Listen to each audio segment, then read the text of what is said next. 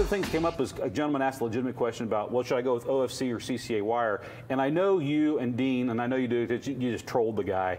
And it was just like, oh yeah, definitely, definitely CCA. Yeah. And I'm in the feed. You could see my head was exploding. Yeah, we know you melted down. It was a full kit meltdown. And the problem is you let me and Dean see that, and you already know me and Dean are a bit of trolls anyway. Oh yes. So once we seen that, it was like I looked in his eye, he looked in my eye, and we knew exactly what was going down. So they definitely had some fun with me that night. And so I'm there in that feed, and I'm trying to, because this guy took it as legit info. He's like, oh, okay, I'm going to go get me some, I'm CCA. And I'm like, no, guys, stop. And so I was just going on that because, we've done 2 shows, The Science of Wire. Yeah. Which there's really a lot of great things that I think came out of those 2 shows. I think it caused us to focus on our amplifier design and what we do for design, which I think we need to do an even deeper show on that sometime in the future. And that was based off of how long the amplifier dynos are running. But legitimately, the reason we did those shows, and you're an accessory guy, I mean, you're into accessories, you're into wire, and I know you're not into CCA, although you wear that badge proudly. Right. But guys, it's not that we have anything, I mean, you can use CCA if you want to. What we're trying to show and prove in those 2 episodes we did is that a single run of 1 gauge of that wire versus the same gauge in copper cannot do the same thing. If you're going to use CCA wire, you got to at least go up 2.5 times, which means run 2.5 strands more of the CCA versus just running copper to begin with. So when you look at the extra space you're taking up, when you look at the extra money you got to pay, because now it's 2.5 runs instead of 1, you're really not saving space, you're really not saving money.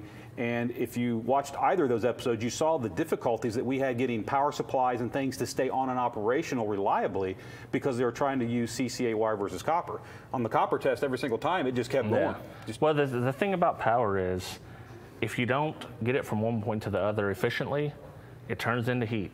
Power is always heat. So when you run over CCA, it's going to get hot. No matter what you do, it's going to get hotter in copper. First, I will say that I do like the kicker kits. I actually done a review of the 1/0 kit, and yeah, it is a little more than some of the other ones, but it's nice. It's got Tech Flex on there. They're already crimped, stuff like that. As far as accessories, I will say the CCA thing, some people don't know that that's a joke. And the one important lesson, take 12V Talk seriously, Kicker UnMasked seriously. Reverse polarity, don't take that show seriously. If you know me and Dean at all, don't take that show seriously. We did those tests, and again, it's not about brand, guys. It's about, we truly want you to get the best performance out of whatever you're using, and we're so adamant about it. I mean, first off, if you buy a kicker wire kit, we don't do CCA at all. Everything we do is 100% oxygen-free copper. The difference is if you get one of our value kits, it's just 100% oxygen-free copper. If you step up to the Highline kits, it's 100% oxygen-free copper that's then tin-plated, which tin plating gives you that additional corrosion resistance that you have to have if you're going to use our wire in any type of a salt marine environment or if you even take that step back under the hood of your car. If you want to keep that wire from corroding away and turning green and doing things, the tin plating is what allows you to do that.